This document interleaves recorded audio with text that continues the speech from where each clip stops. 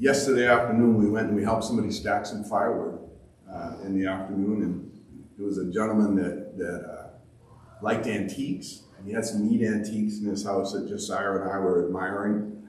And one of the things he had was an ice box. Remember, I don't remember an ice box, but I've heard of them. Before refrigerators, people used ice houses to preserve their food. And they had to get, if you had an ice box to preserve your food, you had to get the ice from somewhere, and you would get the ice from the ice house. Ice houses were very common in Maine. They had thick walls, no windows, and a very tightly fitted door. In the winter, when the rivers and the lakes would freeze, people would go out and cut out these huge blocks of ice and remove them from the water and bring them to these ice houses, and they would pack them in there tightly with lots of sawdust. There'd be sawdust all around them, insulating them, and very often the ice would last all the way till summer. Well, once there was a man who lost a very valuable watch while he was working in an ice house. He searched for it diligently. He searched for it carefully. He searched all over the ice house, trying to paw through the sawdust to find this valuable watch. His fellow workers also looked. They looked all over the place. They made a great commotion trying to find this watch. But their efforts really didn't pan out. They didn't find the watch. There happened to be a small boy standing by, and he asked them what they were doing, and they told him how they had looked for this watch, and they never found it.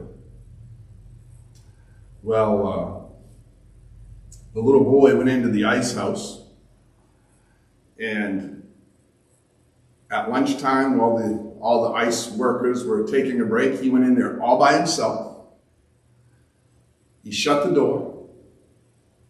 And a few minutes later, he came out with a watch. And all the men were amazed. How did you find that watch? And he said it was like this. I went in, I closed the door, I laid down in the sawdust, I kept very still, and soon I heard the watch ticking. Too often, we don't hear God when he is speaking to us because we don't listen long enough. We're so busy with the doing that we don't pause for the listening. How many of you have ever thought, I really want to know what God wants me to do? Sometimes we have to make decisions in life. Sometimes they're small decisions. Sometimes they're big decisions. And for Christians, you don't know. We love the Lord. We want to do what he wants us to do. We want to be obedient. But yet we're still uncertain how to proceed. We have this desire to hear the voice of God speaking into our lives. And sometimes, the truth is, sometimes he's clearly speaking to us and we don't recognize that he's speaking to us. And other times we're straining to hear his voice, but he wants us to wait. He isn't quite ready to reveal his will to us yet. Today's story is about an old man and a young boy. The old man knew God, but struggled with obedience. The child didn't really know God yet, but was being obedient in what he did know. In the end, it's a story about a child who trusts God enough to do something uncomfortable, and an old man who doesn't trust him enough to do what's uncomfortable. If you have your Bibles, you can turn with me to 1 Samuel chapter 3. 1 Samuel chapter 3. Beginning with verse 1. Now Samuel was serving the Lord under Eli. The Lord's word was rare at that time, and visions weren't widely known. One day Eli, whose eyes had grown so weak he was unable to see, was laying down in his room. God's lamp hadn't gone out yet, and Samuel was lying down in the Lord's temple. where God's chest was. The Lord called to Samuel. "I'm here," he said. Samuel hurried to Eli, and he said, "I'm here. You called me?" "I didn't call you," Eli replied. "Go lay down." So he did. Again, the Lord called to Samuel. So Samuel got up and went to Eli and said, "I'm here. You called me?" "I didn't call you, my son," Eli replied. "Go and lie down." Now Samuel didn't yet know the Lord, and the Lord's word hadn't yet been revealed to him. A third time the Lord called to Samuel. He got up and went to Eli and said, "I'm here. You called me?" Then Eli realized that it was the Lord who was calling to the boy.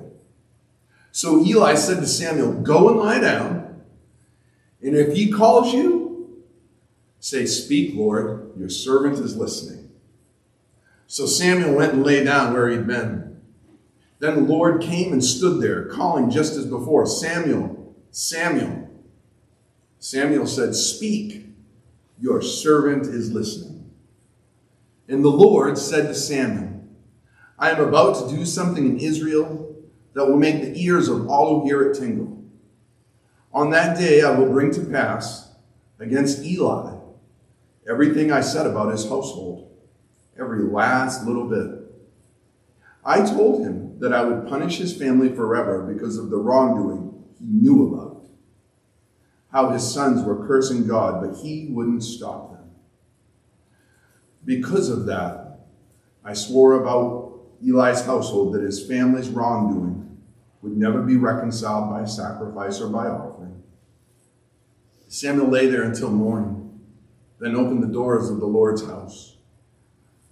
Samuel was afraid to tell the vision to Eli. But Eli called Samuel, saying, "Samuel, my son." "I'm here," Samuel said. "What did he say to you?" Eli asked. "Don't hide anything from me. May God deal harshly with you, and worse still, if you hide from me a single word from everything he said to you." So Samuel told him everything and hid nothing from him. "He is the Lord," Eli said. "He will do as he pleases." So Samuel grew up, and the Lord was with him, not allowing any of his words to fail. All Israel, from Dan to Beersheba, knew that Samuel was trustworthy as the Lord's prophet. And the Lord continued to appear at Shiloh because the Lord had revealed himself to Samuel at Shiloh through the Lord's word. It's this amazing story, and yes, there's some backstory to where we pick up, but so let's start off with, who is Eli? Well, first of all, Eli was the leader of Israel, and he was a judge. Between the time of Moses and the time of King Saul, between the time when the Israelites came out of Egypt to the time where they got their first king, they were led by judges. They were leaders who were both priest and leader. They were a mediator between God and the people. And they were meant to help the people to see God's will, hear God's will, and be obedient. That was their job, their role. Some did better at it than others. Eli happened to be the second to the last judge. He was a high priest. Now at the time, this is long before the temple was built. And so they worshiped the Lord in what you might call the tent of meeting. It was essentially a temporary, mobile temple. I remember when I was a kid, I used to watch MASH. MASH stood for Mobile Army Surgical Hospital. Well, the temple where Eli and Samuel are serving in this story is basically like mobile God's temple. It's a series of tents. In the middle was the Holy of Holies, and at the Holy of Holies is where the Ark of the Covenant was. It was this ark that God had given them very specific instructions to build, and inside it they placed the 10 Commandments and a sample of the manna God had used to feed them in the desert. And they saw this area of the temple as the place where God dwelled. And so to serve in the temple was a very special thing. Certainly to be the leader, the high priest of Israel, the judge of Israel, was a special thing. Now, Eli knew God. Eli had been used by God. Eli had served God. But his sons, who were also priests, and remember, it mentions here that Eli was getting so he couldn't see anymore. He was in charge, but he had given a lot of the priestly duties to his sons. And his sons were out of control. I mean, they were out of control. They were, when people would come and bring their sacrifices, before they sacrificed the animal, that they would take all the best cuts of meat for themselves. You might equate it to somebody taking the largest bills out of the offering plate for themselves. They were stealing from God and his people. And I don't know if it's fair to say this is better or worse, but they were carrying on affairs with the women who were at the entrance of the temple.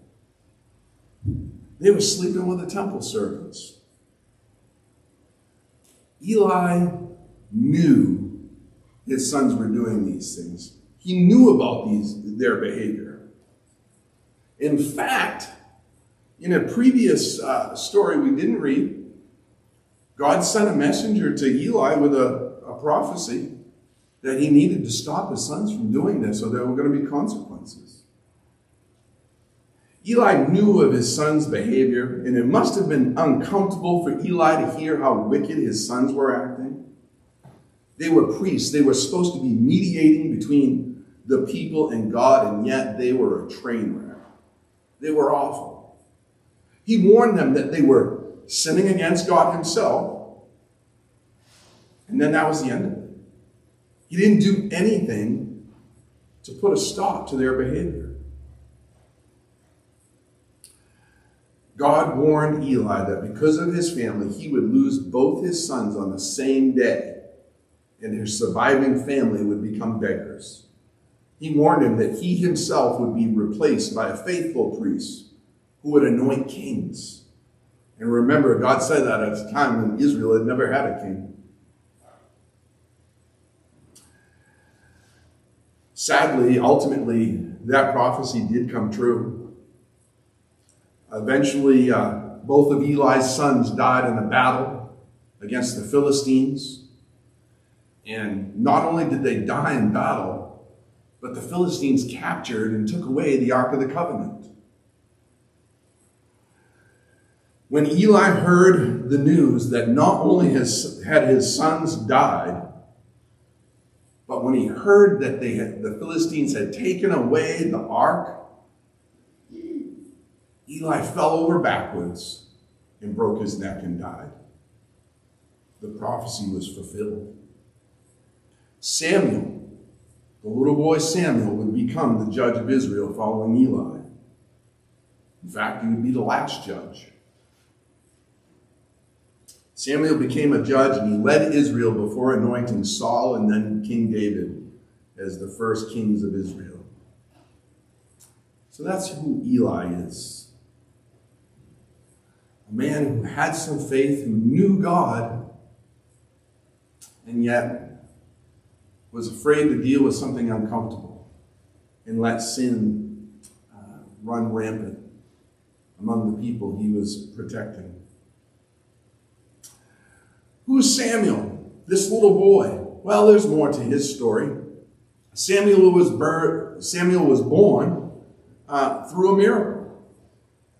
Samuel's mother, Hannah, was barren. She wasn't able to have children.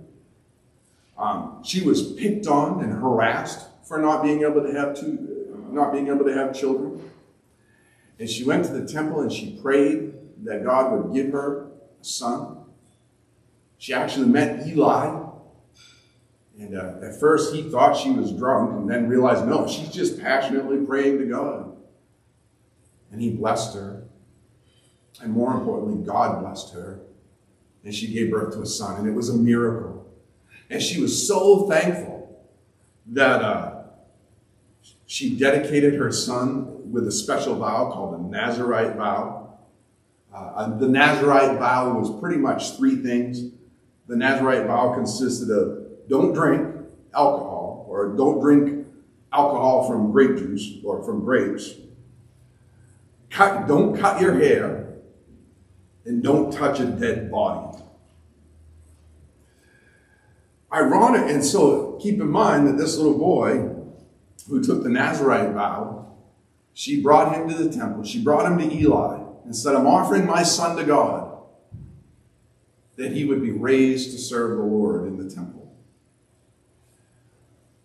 That was quite an amazing thing to pray for something so special, to have God give it to her, and then to give that child back to God.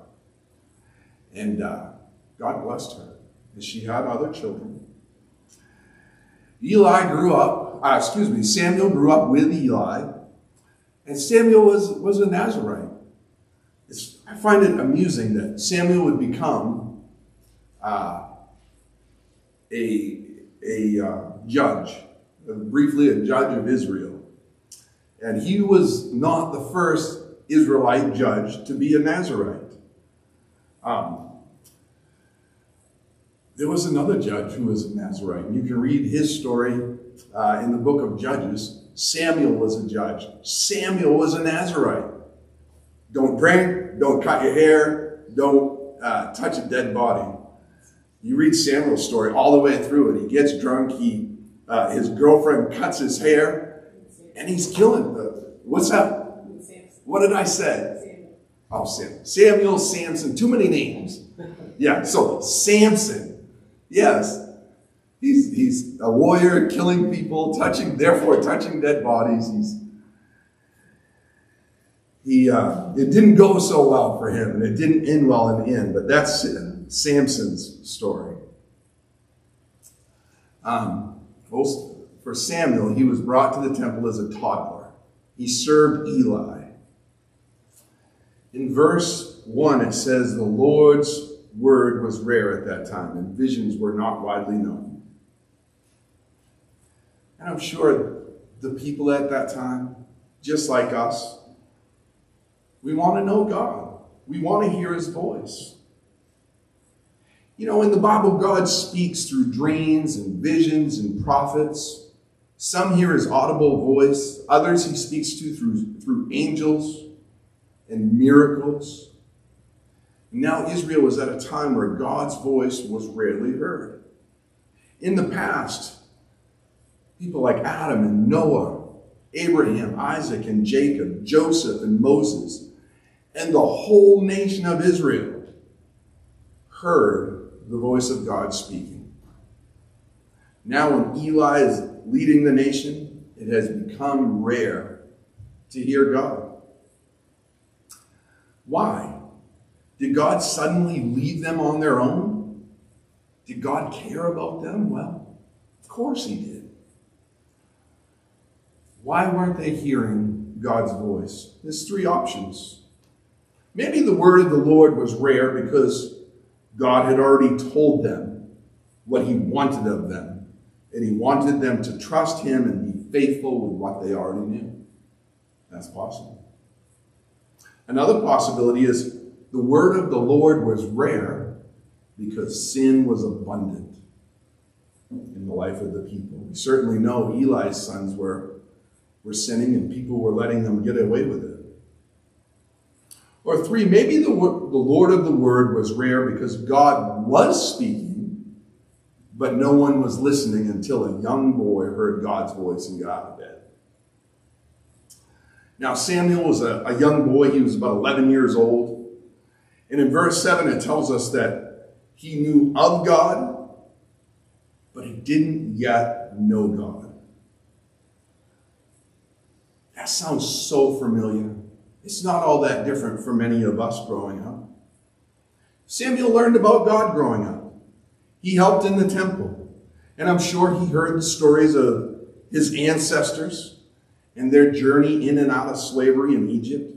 I'm sure he heard how God led the people during the era of the judges. He heard all the old stories of God and his people, I'm sure. And quite honestly, that sounds a bit like Sunday school. Except they were in a temple and the animal sacrifices, but we don't need to get into that. But yeah, it was a little like Sunday school. Samuel was learning about God, moving towards that point where he would get to know God. And there is a difference between knowing about God and knowing God. We too are in a modern age, or we too in the modern age need to do more than learn about God. We need to get to know him. You know, yeah, we need to get to know him. There are people in this world we know of, but we don't know them.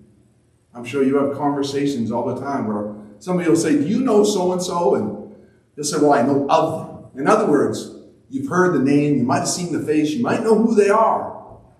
You might know a couple things about what they do for a living. But you don't have a friendship, you don't have a relationship, you don't know them yet. It's good to learn about God, but it's better to get to know God. And the truth is, God still speaks to his people. In Hebrews, chapter 1, verse 1 of Hebrews, it says, in the past, God spoke through the prophets to our ancestors in many times and many ways. In these final days, though, he spoke to us through a Son. God made his Son the heir of everything and created the world through him. We have this advantage of living in the final days. God has revealed himself. God has spoken to us through his Son, Jesus. Do you want to get to know God? He has revealed himself in Jesus. Do you want to know God? Try this. Pray, read the Bible, go to church, pray, read the Bible, go to church, pray, read the Bible, go to church. There's a pattern there. And as we follow that pattern, we give God opportunities to speak into our lives. We give God the opportunity to speak to our hearts in that still, quiet voice of the Holy Spirit. Too often we don't hear God because we are focused on all the wrong things to the point of being distracted from what God is doing. And we've become so distracted by what the world is doing that we've lost sight of what God is doing. Eli knew God, but was more interested in religion than relationship. He liked being the high priest. He liked being the judge. Seems like he really, really loved the Ark of the Covenant, perhaps more than he loved the God who had gifted it to them. Eli was a judge, a high priest. For years he cared for the tabernacle. He loved the Ark of the Covenant that was in the tabernacle. He attended to sacrifices and priestly duties, and he was more focused on the power of the ark than on the God who gave it to him. And here's the thing. I find it hard to believe that Eli got to that position as a judge and a priest without getting to know God or hear his voice. Somewhere along Eli's journey, God's voice became drowned out by his own busyness, his pride, his priorities, his disobedience. But then there was a little boy named Samuel. There were three very simple things that Samuel did. But when you think about it, it's amazing. Here's the first thing amazing about Samuel. That little boy was available. He heard a voice and he popped out of bed and said, "Here I am, Lord." Now, at first he didn't understand that it was God talking to him. But he did know that he served in the temple and Eli was the high priest. So when he heard a voice in the middle of the night, he thought Eli was the only other one there, so he went and woke up Eli. His response was just to be obedient, jump out of bed and say, "Here I am." Samuel was living in the temple. He was learning about how God had led his people. And Samuel had an attitude of submission to serving God, even if he didn't quite understand it all yet. Samuel was available. Samuel was listening.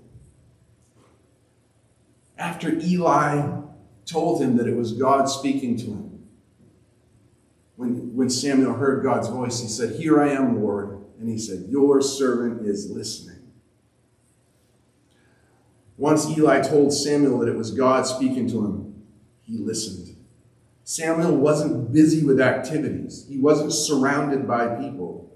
He was alone in the quiet, waiting for the Lord to speak to him. Samuel heard God call him by name. Don't you love that? Samuel, Samuel. And he told God, "Your servant is listening." And he really did listen. So Samuel was available. Samuel was listening for God. And the third thing he did was he was obedient. Samuel not only listened to God, but he followed through with the message God had given him. God gave Samuel a difficult message. And I don't see it, and certainly when God gives anyone a message, there's somebody that message is for. That message is meant to be shared with someone. And Samuel's message was difficult. The next morning, Samuel went to the high priest of Israel, the judge, the leader of the nation, the one who was raising him, his own caregiver.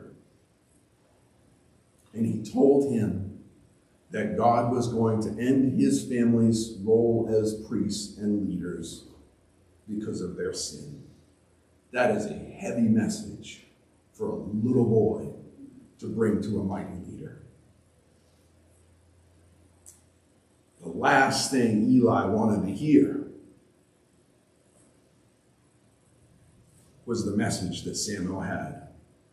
And Samuel didn't want to be the bearer of such bad news. But Samuel was obedient. God spoke to Samuel. God used this young boy as a prophet. Why did he use a little boy? Because that little boy was available. He was listening and he was obedient. So we have to ask ourselves, are we available? Do we put ourselves in the places where we are likely to hear from God? Are we listening? It's really easy to ramble off our prayer requests and then bury our mind in something else we've got to do. Do we allow even a few quiet moments to hear God's voice? Do we spend even a few moments in God's word? Samuel was obedient. As we seek God's will and listen for his voice, are we obedient in what he has already asked us to do? The Life Application Study Bible makes this note. It says, too often we ask God to control our lives without making us give up the goals for which we strive. We ask God to help us get where we want to go. The first step in correcting this tendency is to turn over both the control and the destination of our lives to him. The second step is to do what we already know God requires of us. And the third step is to listen for further direction from his word, the Bible, God's map for life. I like that. As followers of Jesus, we believe that Jesus spoke to us through the Holy Spirit before we even knew about him. We believe God's prevenient grace guided us every step along the way of our relationship with him. We believe it was God's prevenient grace that took us from learning about God to getting to know him, that took us to the place of salvation and sanctification. We believe that it was God who brought us this far. Do we really think he would bring us this far only to abandon us? God is still speaking. Sometimes he encourages us to keep going. Sometimes he simply reminds us that we are loved. Sometimes he shows us ways to encourage others. And sometimes he convicts us when we are veering away from his will. We must learn to listen. We must learn to discern his voice. And that's not always easy. When we're looking to discern God's voice, chances are we're going to hear one of three voices. We're either going to hear our own voice, or we're going to hear the devil's voice, or we're going to hear God. Here's a little bit of how to know the difference. If it's your own voice, you're hearing your own voice will sound like this. Your own voice is going to sound logical, analytical, because in your mind you're going to rationalize what you already want. You're going to rationalize what you want to hear. But you might be hearing Satan's voice. Satan always condemns. The Bible says Satan's purpose is to steal and to kill and destroy. And so if the thoughts you're hearing are negative or destructive or vicious or accusing, it's the enemy. But the voice we want to hear in the midst of this world is God's voice. And when God speaks, it always lines up with what he has already revealed to us about himself in the Bible. His character, his actions. He is kind, loving, inspirational, wise, healing, and convicting. And God convicts us without condemning us. God convicts us and offers us help and grace at the same time. Sometimes we get to these points in life where we're faced with decisions. We love Jesus and we want to be obedient, but we're uncertain about what to do next. So we look to the heavens, hoping to hear a powerful, booming voice telling us exactly what to do. We want God to remove our part from the decision. And then when it doesn't work like that, we turn to a brother or sister in Christ and ask, how do I know God's will for my life? Here's how to know God's will for your life. The answer often seems too simple. Pray. Ask others to pray with you. Read the Bible regularly. And pay attention to what God is doing in your life. Years ago, a pastor shared with me some thoughts on where and how to find God's will. If you're searching for God's will about something, first of all, look to Scripture, look to the Bible. What does the Bible say about the decisions in your path? What does the Bible say about your situation? Second, look to the inner witness of the Holy Spirit. Do you sense the Holy Spirit pulling you towards a certain choice? 3, look to the circumstances of your life. What is God, providence? What is God doing in your life right now? And does that give you insight into what he's trying to call you to do? And 4th, the counsel of mature Christians without a vested interest. Go to other Christians. Tell them your dilemma. Ask them to pray with you. We all want to know. We want to hear the voice of God. We want to know his will for his life. And the thing I've come back to over and over again is really simple. God's not out to trick us. Believe it or not, God wants us to know how to live in his will. Quite often, he's already revealed everything we need to know for a moment. And we simply need to walk in what we already know we're to do. I think it was Oswald Chambers I first read saying, trust God and do the next thing. In other words, trust God and do the next thing you already know you have to do. Jesus said in John 10:27, "My sheep listen to my voice. I know them, and they follow me." Let me close with a short story from Max Lucado's book, Gentle Thunder. Once there was a man who dared God to speak. "Burn the bush like you did for Moses, God, and I will follow. Collapse the walls like you did for Joshua, God, and I will fight. Still the waves like you did on Galilee, God, and I will listen." And so the man sat by a bush, near a wall, close to the sea, and he waited for God to speak. And God heard the man, so God answered. He sent fire not for a bush, but for a church. He brought down a wall not of brick, but of sin. He stilled the storm not of the sea, but of a soul. And God waited for the man to respond. And he waited, and he waited, and he waited. But because the man was looking at bushes and not hearts, bricks and not lives, seas and not souls, he decided God hadn't done anything. Finally, he looked to God and asked, "Have you lost your power?" And God looked at him and said, "Have you lost your hearing?"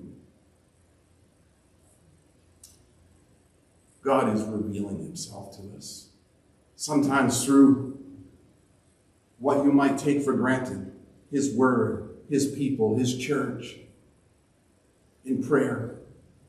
And yes, other times he will get your attention through the circumstances of your life, through the counsel of other Christians. Sometimes he would just tug at your heart as his Holy Spirit says, "I'm taking you this way." The thing is, we must listen. Let's sing one last song as we